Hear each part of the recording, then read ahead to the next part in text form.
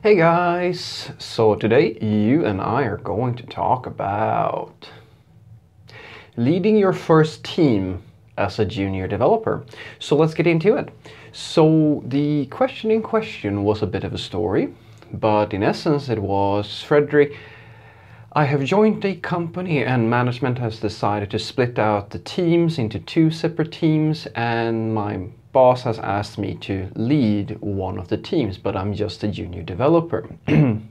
How can I do this? Do you have any tips or things that I should think about? And the short answer is leading a team comes down to number one, communication. You need to have a very clear line of communication between you and your coworkers. Number two, you need to align people on in which direction you want to move. And lastly, you need to be able to answer the question, when are you done? Everybody, pretty much, that's what it comes down to. Let me explain. So I know that you might be freaking out a little bit over this, but I would also encourage you to see this as a pretty big opportunity, because leading a team as a junior developer, when you're in the very early stages of your career, is actually, you may think that this is very difficult, but it's actually not as difficult as you might suspect. It really comes down to these 3 points, and you have now an opportunity to get a lot further in your career than you would have if you just sat down and coded.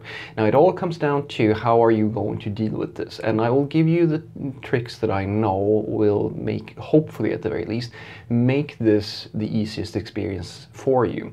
So first and foremost, you need to be able to set up a working process for your team members. Now you will have to deal with some people sometimes not being all that happy about your processes, but they are there for a reason and they do work. Because if you have a team of people who kind of just do whatever they feel like, and then you will never be able to answer that root question, and that is the thing that you should focus on as the team lead. When are you done? Now, that is a very powerful question, because you will not be able to answer that question, neither will your teammates be able to answer that question for any project that is bigger than themselves, unless you all communicate. And that's why all these 3 things come together.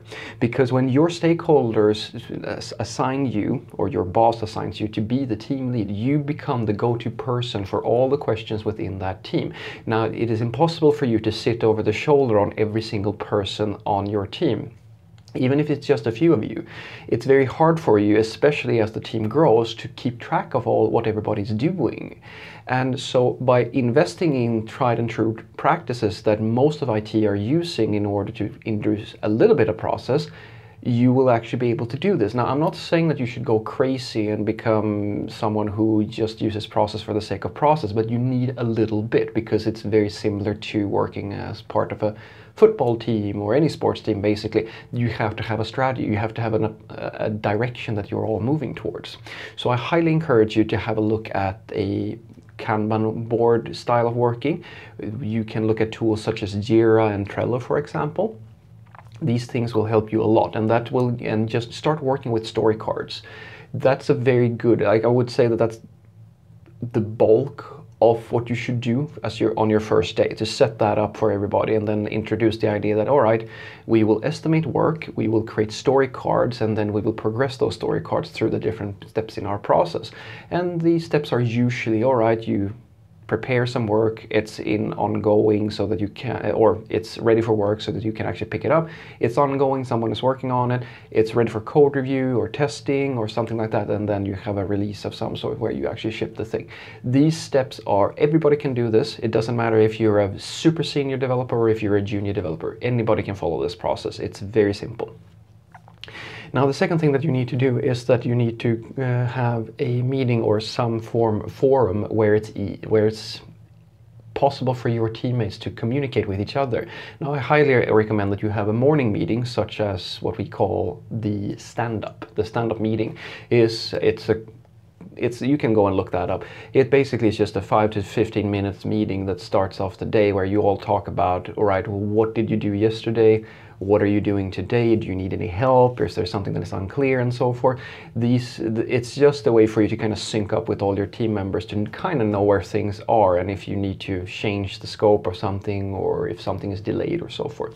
Now, the key thing here is what I was saying earlier: communication.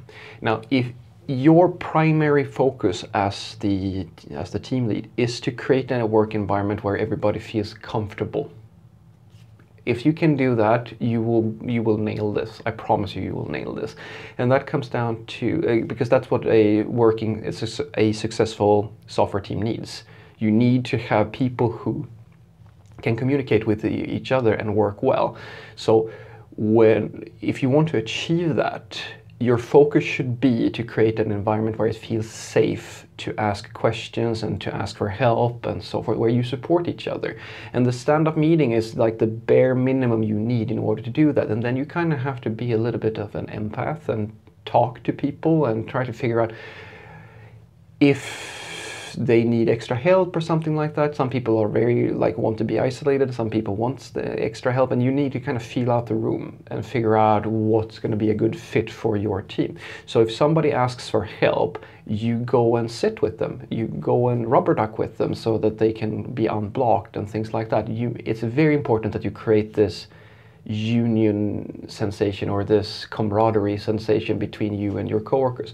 If you can achieve that, most of your work has been done, because then you have a work process and you have a communication process, and with these two together, you'll be able to answer that fundamental question: when are you done? Like, how are things going? And that's like most of what you do.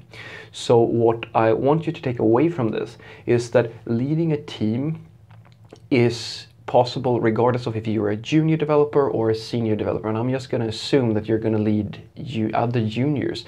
And since you're all at the same experience level, you're kind of going to find your own way. So take these tips with you, because they are tried and true. Create a Kanban board with Jira, Trello, whichever, pick your favorite tool, and create a slightly structured work process so that you know what the state of your stories are at all times, because tracking how you're doing is a very important part of understanding when you're done. Second thing is, create a forum where it feels safe to talk about issues or considerations. The stand-up meeting is a very short meeting that you can start every morning with, and then you can all sync up on what's going to happen during the day, if somebody needs to pair program or somebody needs some extra help, etc., etc. And that is what your focus should be as the team lead. Your primary, you may think, and this is a very erroneous thought, that you need to know everything. That's not what being a manager or being a leader is about. Your job is not to know everything and be the best in the group. Your job is to create a situation where everybody feels like they know what they're doing, and everybody feels like it's safe to talk to their coworkers, and like this is a safe environment where we help each other out. If you can do that, and I promise you can do this even at a junior level, then you will have a successful software team. I promise you that. Have a great day.